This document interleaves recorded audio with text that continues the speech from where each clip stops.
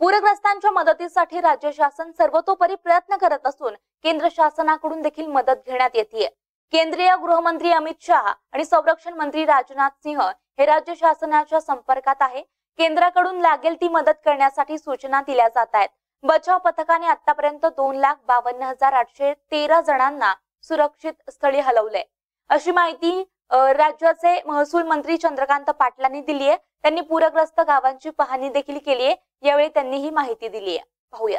त्या ठिकाणी अतिशय उत्तम व्यवस्था उभा करणं हे मोठं चॅलेंज आहे प्रशासनापुढे आणि सगळ्या स्वयंसेवी संघटनांपुढे, पण ते चॅलेंज हे प्रशासनाने आणि स्वयंसेवी संघटनांनी स्वीकारलं आहे आणि घरी व्यवस्था होणार नाही इतक्या चांगल्या व्यवस्था त्या ठिकाणी उपलब्ध आपण करून देतो।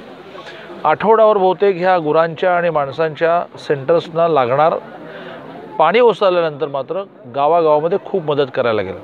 सरकारने जो GR आपला होता की 2,500 रुपये अशा वेळेला देणं तो 4 पट वाढवून 10,000 केला आहे।